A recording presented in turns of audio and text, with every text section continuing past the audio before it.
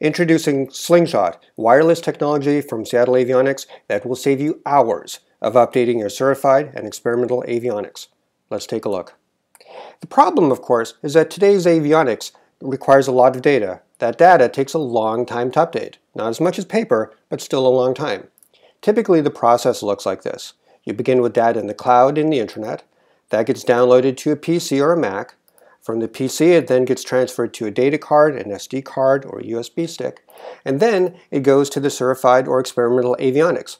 All of that takes time. Something on the order of maybe 30 minutes, possibly up to 2 hours. It's a long time that you'd rather spend flying, right?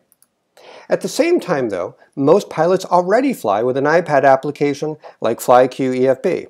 And the iPad application, if you think about it, does pretty much the same thing with pretty much the same data that you have on your certified avionics.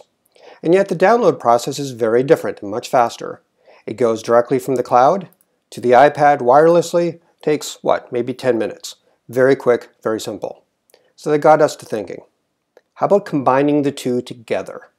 You take the download system that you have for certified avionics, cloud to PC to data card to device, and then you take the simplified system for the iPad, cloud directly to iPad, and you cut out most of the steps.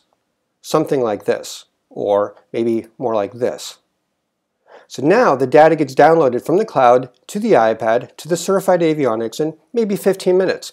Better still, that data is available through one download, just one download. That data is now available and live and ready to go for FlyQ EFB on your iPad and for your certified avionics. Again, in just about 15 minutes.